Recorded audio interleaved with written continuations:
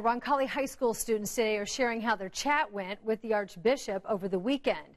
They say they talked with him about their guidance counselor who is now fighting for her job after Roncalli learned of her same-sex marriage. The Archbishop of Indianapolis telling us the issue concerning Shelley Fitzgerald's employment is not about sexual orientation, but about the church teaching that marriage is a covenant between a man and a woman as established and revealed by God.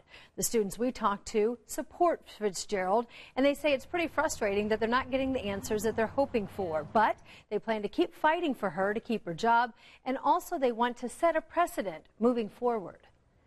A lot of the students in the LGBTQ community are kind of struggling with this because they see if this is how they treat one of my teachers, then how are they going to treat me?